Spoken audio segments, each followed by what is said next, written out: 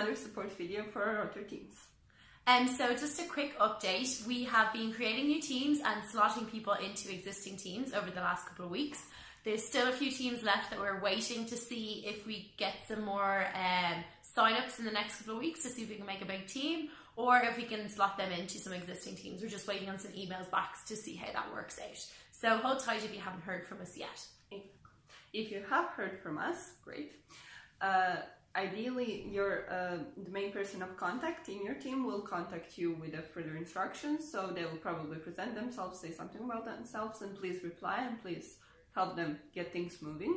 If that's not the case, it would be great if you could take the initiative and actually send out the first email. So it shouldn't be too scary, you just need to say something about yourself, what kind of books are you writing, and what is your goal with this author team. Yeah, so don't be afraid to introduce yourself just to get things started.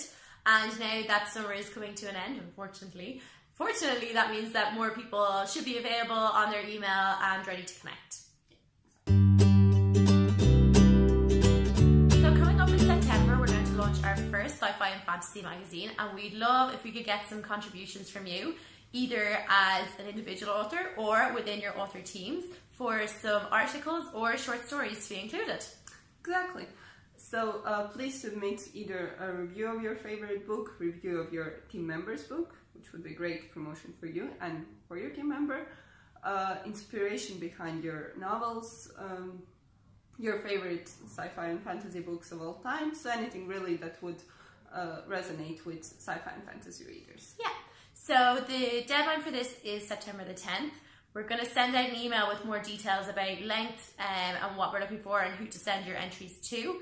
And if your article is included within the magazine, we'll of course link out to your books so readers can go and purchase them. Yeah, exactly. There will be like a short paragraph about yourself, so it's like an extra promotion for you. So like we mentioned last week, we're going to be talking about different ways that you can promote each other as a team every week. So this week we're going to talk about Twitter. Exactly, our favorite platform. So the simplest way to connect on Twitter is just to follow each other. After that, you can retweet your pinned tweets, something about your team members' books, just to share it with your followers. Yeah, and one of our teams actually even created a separate Twitter handle for their team.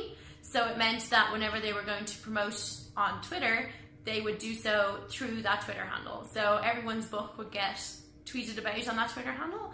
And also they sometimes use different hashtags as well to connect with each other. Yeah, exactly. If you don't want to do that, but you would like to kind of have an easier access to your team members, you can create a list. So when you create a list, you can add tweet names from all of your team members. So whenever you want to retweet their content and you want to check out what are they doing, you can always, this is just the easiest way to find them. Yeah.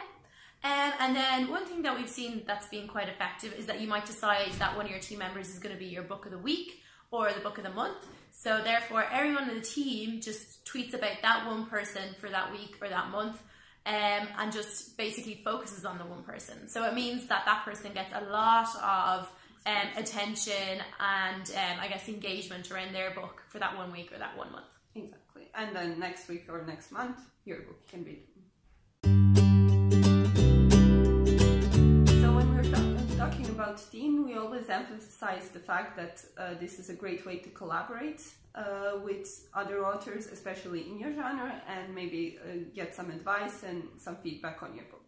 So one way to use this advantage is to share your Amazon book page or your Amazon author page and ask for feedback. Yeah, so maybe you spent a lot of time on your author page, maybe you spent no time on your author page, but it's a really good idea to try and maybe take a stab at doing something and then send it on to your team for feedback. You might get advice on how you can link up your books properly on your page, or format the writing that comes up. Some people have real difficulty in doing that. And then also you might find out what things have worked for other authors that might work for you, such as maybe including your personal website within your author bio, if that's been advantageous or not, that kind of thing. For example, categories. Some categories might work better for some authors and the others for other authors, especially if they're specific, so this is another point to consider. Also, please, when you give the advice for your team member, please be nice and considerate. just because, well, obviously when you're an author and you wrote something, you feel quite attached to it, and some people might take the criticism a bit hard. Yeah. So just keep that in mind. Yeah, especially sometimes when you give it feedback or criticism within writing, it's not as nice as if you get it face-to-face, and you can take things as much harsher than they actually are meant to be. Yeah, exactly. So keep that in mind when you're writing. Okay, so we hope you found this helpful. If you have any questions or problems, please let us know in the comments. If you haven't signed up for our author team, please do. We'll post a link in the comments, and we'll see you next week. Thanks very much. Bye!